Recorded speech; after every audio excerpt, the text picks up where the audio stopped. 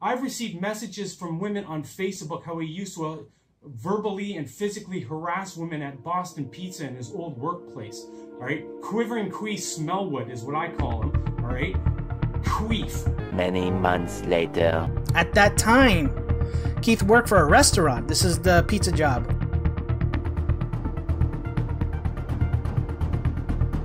Darius Truxton deletes a comment associated to Candace.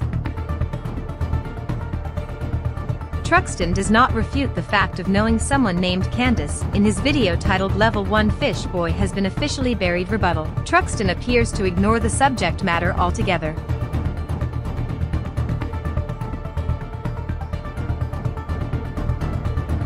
As seen here, a past Darius Truxton supporter speaks out.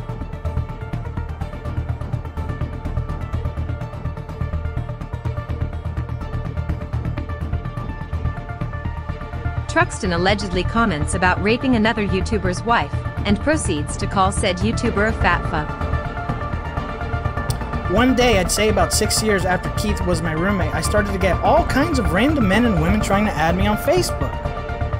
Darius Truxton has been known to create multiple YouTube accounts, such as Victor Von Heisenfriesen and Woody Woodbeggar.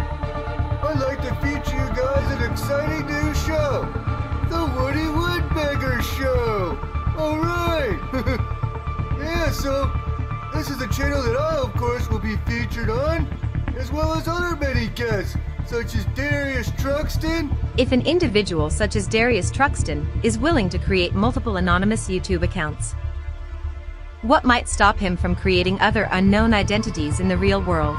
Darius Truxton attempts to make contact with Rochelle, but accidentally posts it as a video titled Beatmups vs. John Hancock. RGT85 is a drugless drug addict.